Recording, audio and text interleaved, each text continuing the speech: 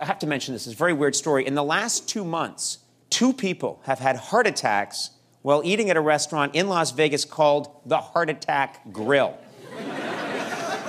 Now, they're both okay. I got to stress that, all right? But what's even crazier is they were both eating what's called the double bypass burger. I'm not making this up. This is true. They were eating the double bypass burger when they had their heart attacks at the Heart Attack Grill.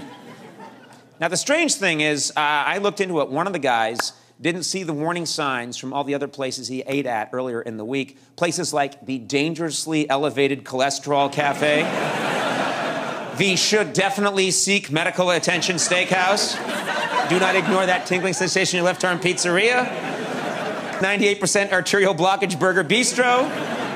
What the hell is wrong with you? You have a family, stop eating like this restaurant.